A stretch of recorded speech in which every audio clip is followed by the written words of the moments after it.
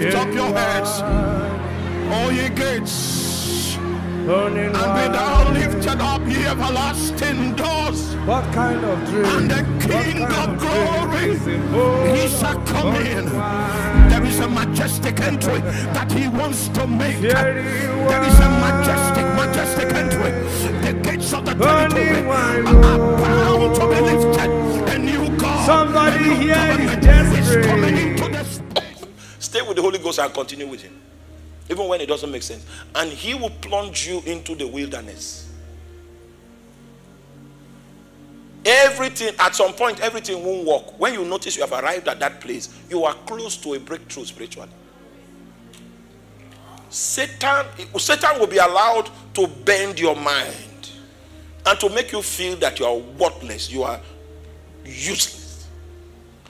When you see that symptom, the light is about to shine. I tell you this as a man that has been in the tunnel for more than 2 decades.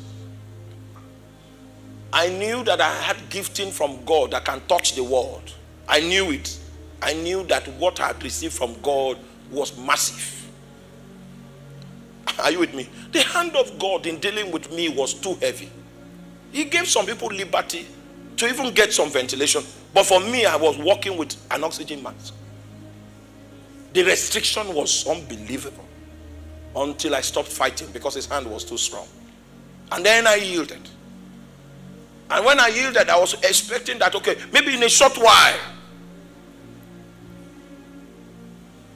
the breakthrough I expected lingered.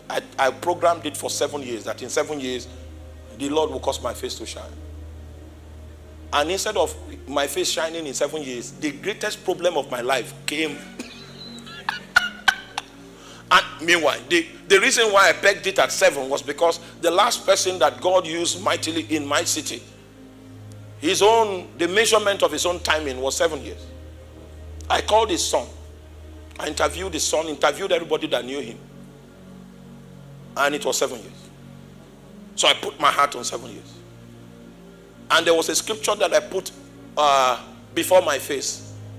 And the remnant that I escaped out of Judah shall yet take root downward and bear fruit upward.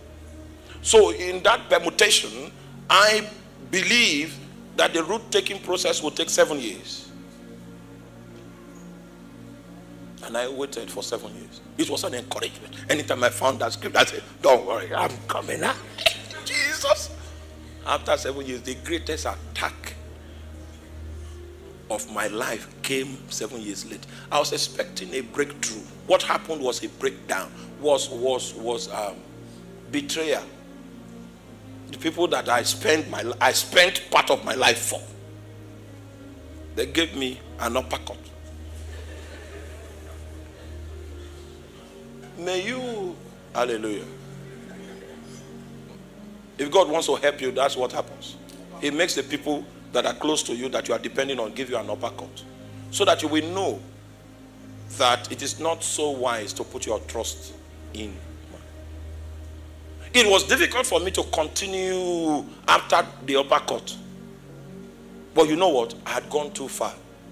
I had gone too far, and I would be foolish if I claimed that I did not believe in the process, that God had domiciled me. And when I prayed and I sought answers, none came. It was darkness. I don't know if I'm speaking to somebody. You sought for answers, but what you saw was darkness. You sought for light, but it was gross darkness that you saw. That means Satan has been allowed to achieve his mind-bending project to make you trivialize the rituals. That was when I began to follow God without a mathematical formula. I began to follow God without an estimate of how long it would take. I was totally yielded, and my understanding was unfruitful. It's not a good place for the flesh to be. But I had no choice. That was where I stayed. Then I discovered that my calculations were wrong, just like Abraham's calculations were wrong. Abraham thought that, Abraham's calculations were wrong.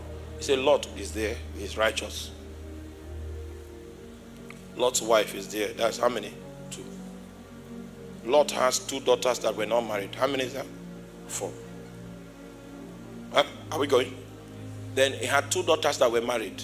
So if you count them and count their husbands, how many do you have? 8.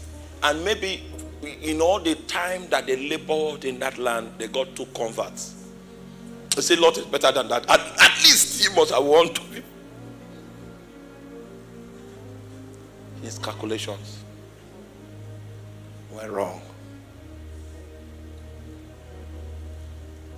Are you still with me? If he knew his calculations were wrong, he would have reframed and refocused his negotiation. My calculations were wrong. And your calculations are also wrong. And that brother that asked, I'm stagnated. Your calculations are wrong. The reason why you are accessing the situation is because you had an expectation and a time frame. When you deal with a spirit, you must trust the lordship of that spirit enough to set the times. I was wrong. And it took a lot of help from God for me to be able to bounce back and to continue the process again, quite humbling. But you know what? The soul of every mortal man needs to be humbled in order for us to be able to understand the excellency of knowledge that is found in Christ Jesus. Looking back now, I discovered that it was 7 times 2. The timing that was measured for me by the elders in the heavenlies was 14 years. I'm not saying I gave my life to Christ 14 years ago. I'm not even saying I became a preacher 14 years ago. There is, are you there? I have functioned as an intercessor for 28 years. So what I'm saying is, there is a part from whence I understood all the rituals that will support my destiny. Right? And I began to walk in the light of these rituals. You know, most people don't like preaching when it involves process. They like prophesying that next week something's going to happen to you. And I came to tell you that the last time someone preached like that, the person was blind. It was Isaac. And he prophesied to the wrong person. He released blessings on the wrong man. So our level of compliance has gone beyond that blindness. Because Jesus does not give false hope. If Jesus tells you next week something will happen, next week something will happen. If nothing happened, it means Jesus did not say it. A crafty man has found a way of helping you psychologically. And I didn't want to be fake. I didn't want to be a liar. I didn't want to be a man that was cajoling people. I wanted to know God in truth and how God works. And I wanted to give my life as a seed so that I can realize these things in truth. Because I've read books. I've tried stuff. You don't know how many books I've read, man. I found out that the formulas don't work. I found out that the equations were just things that came out of the figments of human imagination. And all walk with God will require that each and every one of us continues.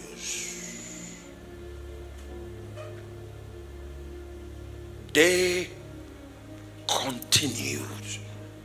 That's when you realize that it takes a lot of strength for you to stay doing the same things again and again. If God doesn't sow into your life the seed of strength, you will find out that you know what to do, but you don't have the ability to do it. The Bible says they continued.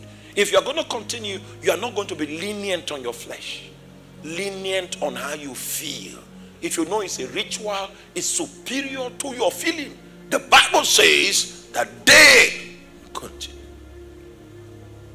When I no longer had the time frame in my expectation, then I began to enjoy the process. Then I began to realize what God was teaching. At that time, he had conquered me. God will never strengthen any man that he has not conquered. You come to him with your agenda, with your prayer points, with your list, and with your need to prove to your family members that even though you quarrel with them, you were on the right, and God is going to prove it. He will make you silent in the tunnel, and he will not give you light. Your mind, your understanding will be unfruitful, and Satan will begin to whisper to you.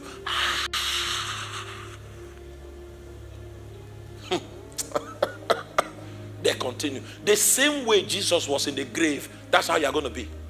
There's no voice speaking.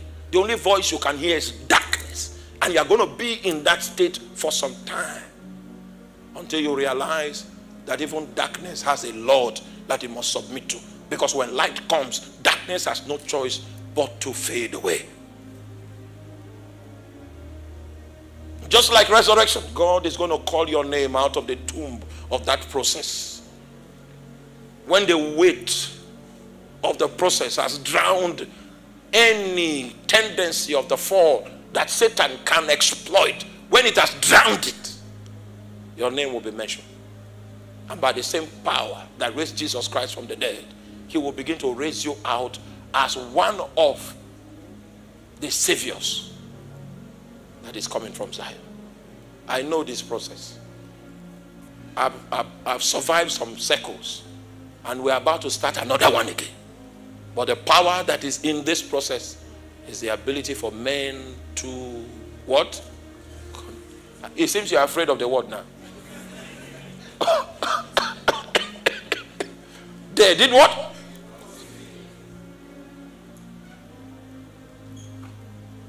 That's where your tendency to use people dies. Your tendency at selfishness dies. You become a true coach, a true discipler. And your vision and your purpose is to reveal Christ and to point him so much and so frequently that all eyes will look upon him. If you have not gone through that tunnel and you are given a platform like this, you will enslave people because of the tendency of your flesh. You will not be a blessing. Many people 10 years down the road will curse you and feel that life would have been better for them if they never met you.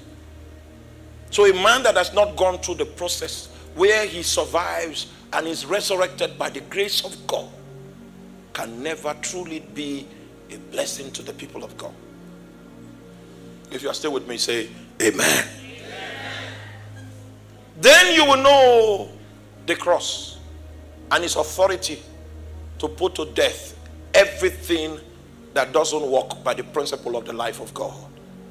It's a very slow process. But the best of God's captains, he subjects them to this kind of process so that they can represent his interests.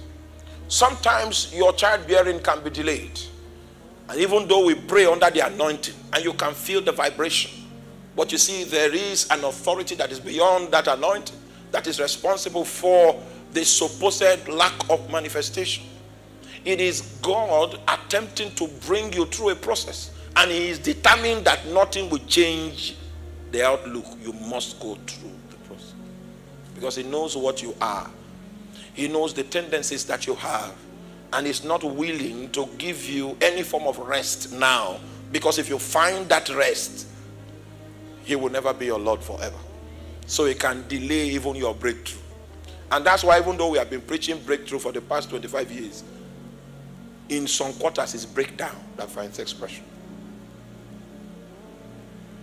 And it's not because you are under his spell. It is because God will not permit your release, because there is too much of the fall still active in your membrane. Hello, I hope you've been greatly blessed by this sermon. Watch out for our next post, and don't forget to subscribe, share and like our videos. Thank you.